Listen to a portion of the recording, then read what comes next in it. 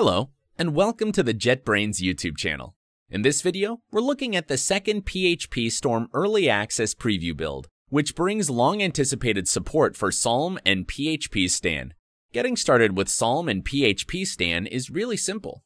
Inside the composer.json file, add the records for Psalm or PHPStan and update the dependencies.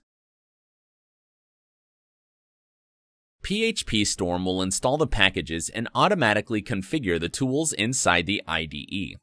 Next to the package records, there is a wrench icon. You can click it to start configuring the tool. As you can see, the path to the tool binary has been detected.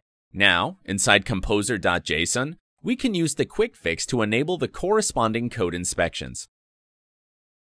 At this point, PHPStan is already fully operable. For Psalm, you need to additionally provide a configuration file. If you don't have one, PHPStorm will prompt you to create one right away. That's it. The tools are now running and highlighting the detected issues directly in the code editor. And of course, you can run them in batch mode on your entire project too.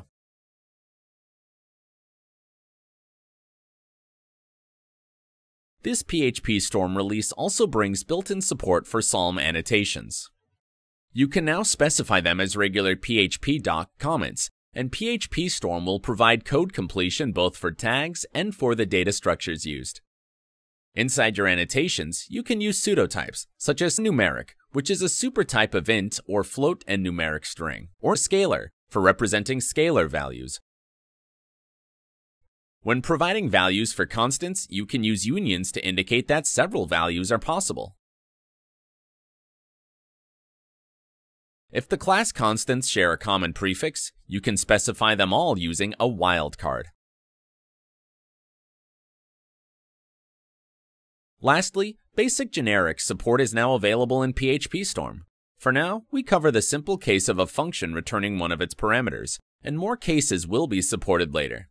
This sums up the Psalm and PHPStan support in the latest EAP build of PHPStorm. Stay tuned for more updates, and thanks for watching.